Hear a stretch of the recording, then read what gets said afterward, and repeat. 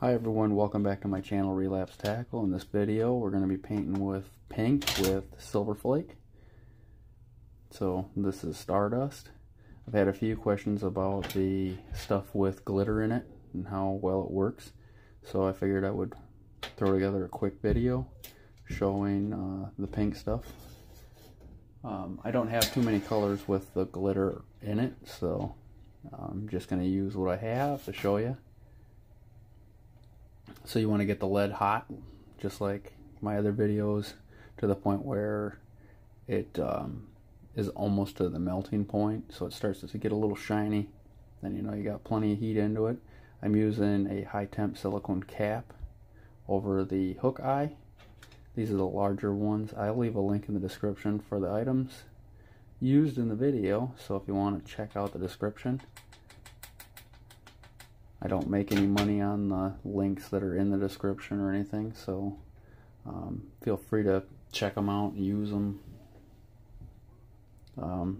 So this silicone cap actually prevented me from getting enough paint on the nose of it. It blocked it, so I sprinkled on there a couple times because there was a little bit of bare lead showing, but it kept the hook eye from getting filled up, so it's easy enough to just get it hot and sprinkle a little bit into it and then heat it up again. So just cleaning off the hook shank. Now I'm removing the Teflon pin that I use for painting and pouring. See, it's kind of a little textured, so we want to heat it up so that that smooths out. And this does not require any fluid bed or curing in the oven or anything like that. So just get it hot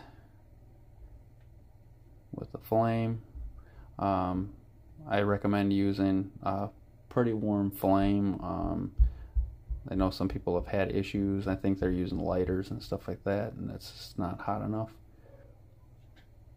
So with the paint already on the jig though, you're going to want to hold it a little bit further away. So you still got a little bit shown on the nose. So I'm just going to sprinkle some more over the nose.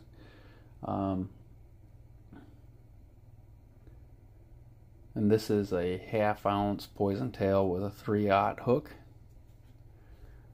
Not my typical color for this style of jig, but it works.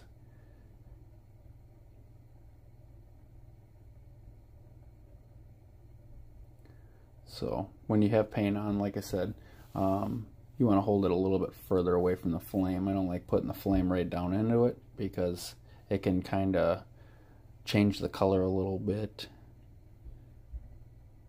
So you can see the flake a little bit in there. It's a little harder to see on camera than in person.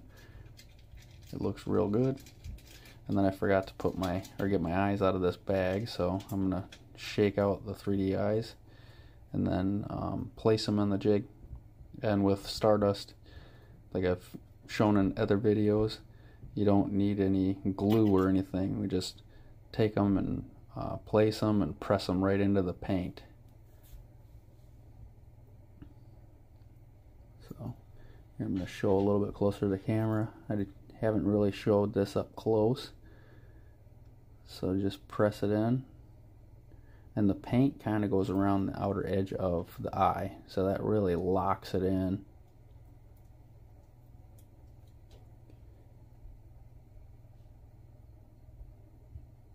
So yeah, it's pretty easy. The paint was starting to cool down a little bit. This side didn't go in quite as deep as the other side, but still was in far enough where the eye's not gonna fall off. It's not going anywhere. So it takes a little bit of time to get it down to where you got the right temperature and stuff in them to get the eyes set. And then I'm gonna set it on the rack to cool a little bit. I need to do the skirt, so I'm gonna use some old school round rubber skirts that my friend gave me.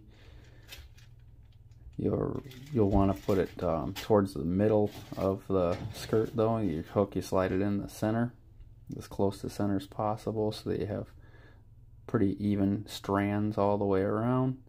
With the round stuff, it sticks out further than the stuff that they use more often today. That's kind of more of a flat skirt material. The round stuff sticks out quite a bit further, fans out a lot. So make sure that the jig isn't too hot for this process though. I mean, you want to let it cool down before you start touching the paint.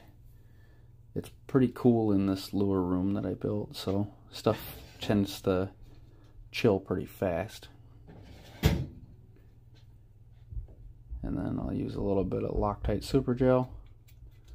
You want to use the smallest amount possible in that fiber weed guard hole, just a little itty bitty dab, and then slide that in and give it a little twist.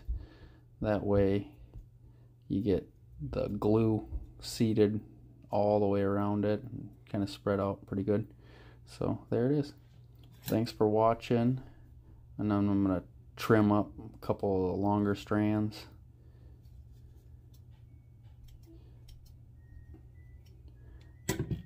Thanks for watching. If you like the video, give it a thumbs up, share it with your friends, and please subscribe for more videos.